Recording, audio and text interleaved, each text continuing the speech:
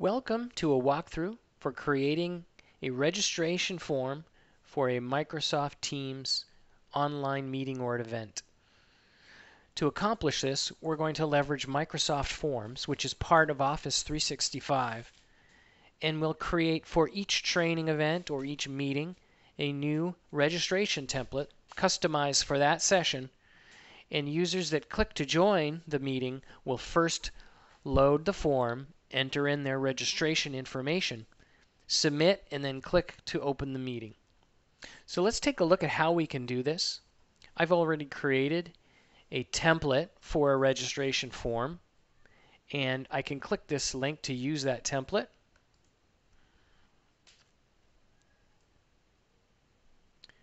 I'll choose to duplicate that form, and this copies the form into my forms in my Office 365 tenant, and I can get started.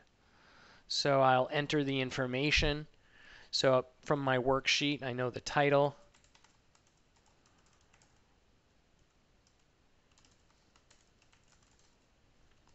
and let's go grab the description.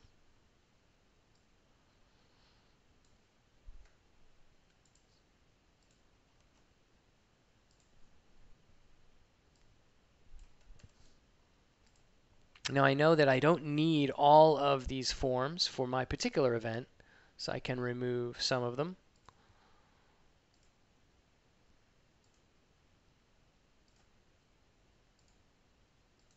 Now I'm left with first name, last name, and email address.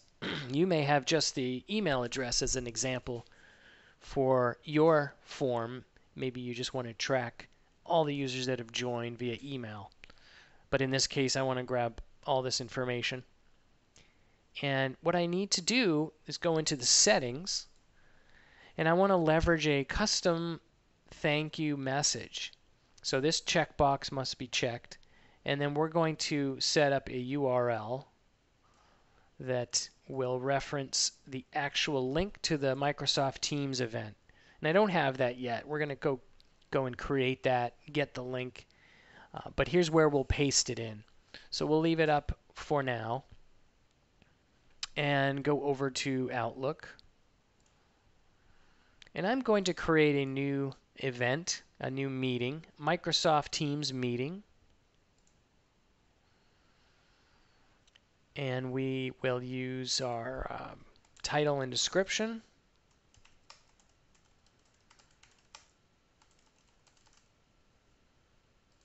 Should still be in the clipboard. And if there's any other information that you want to post, you can do that. But what we're doing here is we're creating a Microsoft Teams meeting. But we don't want to send this invitation to the actual users who will be joining the event. And the reason is because Microsoft has built some great integration between Microsoft Teams and various other services like Outlook, where you can click a single button to join. Now this is really useful for many events, but we don't want this for our particular use case. We want users to be forced to click this join link to get to our form and then get to the meeting.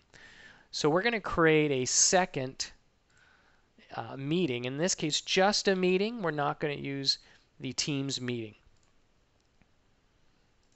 So we'll look at both of these side by side. And the one on the right is the official Microsoft Teams meeting invitation. And the left will be the meeting invite that we're actually going to send. Now this could be sent via newsletter or other means. It doesn't have to be a meeting invite. But this is going to have the link that we want our users to use. So I'm going to duplicate a lot of the information, and I'm just going to copy and paste everything in the message and paste that here. Now what you'll notice is I'm going to need to change this link. This is where we start getting, and we'll go back to the form. So we're going to grab the URL for this Join Microsoft Teams meeting, and I'm going to copy the hyperlink, right click to copy that, and go back to our form. And this is where I'm going to paste the link to go to the Teams meeting. And then I want to click Share. And then I'm going to need this link. But first I want to save some of this in my worksheet just so I have it.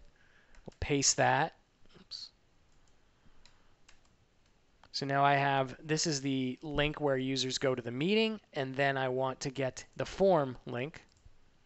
So I'm going to copy this. This is a link to the Microsoft Forms instance for this particular training. Copy that. And we'll paste that here.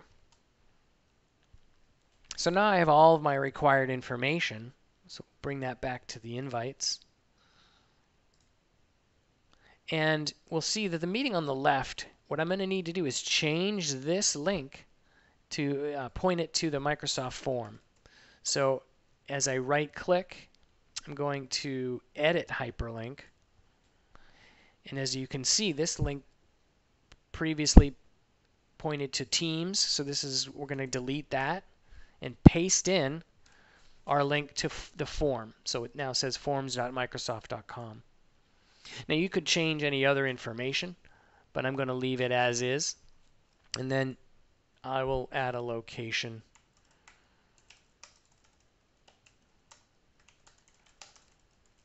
So my audience knows what they're doing. For this particular one on the right, I'm going to invite myself, just so I have it on my calendar. And then for the meeting that's going out to folks, I'm going to send it to all employees. You could send it to whatever group you want to invite the training or the event for. And then that's it. So we're going to save this one on the right, which goes just to my calendar as the event organizer. And then the one on the left is going out to all of the users who we want to invite to training. And then I've logged in as a second user, Christine in this case. So let's take a look at her Outlook. And she has received this invitation to join the meeting, the Contoso Electronics training. You can RSVP just like you would any other meeting. And then here's the link to join the event. So as I'm about to join, I'll click this link. And you can see we mouse over and look in the very lower left, forms.microsoft.com. Let's click that to join. This launches the form, so Christine will fill this out. And enter in email.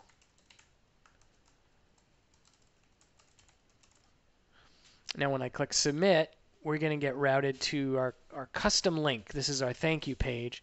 And now we're able to join the actual Microsoft Teams event. Now, as a best practice, you may want to create a shortened version of this URL. So you can use various services to create short URLs. It may make it look much nicer. But in this case, I am going to use the full URL. Let's click on that.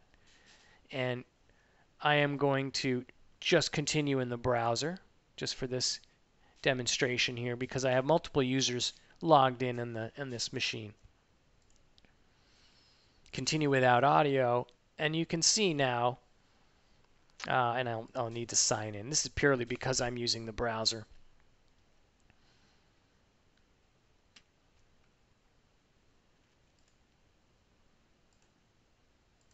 So here we have it. The user has joined the training, or clicks here to join, and I've done it by first going through a registration form, adding any required information, clicking submit, and then another link to take me directly to the meeting. Switching back to the role of the meeting organizer, once the event concludes, we can go back to our form and we can look at the data that's been saved.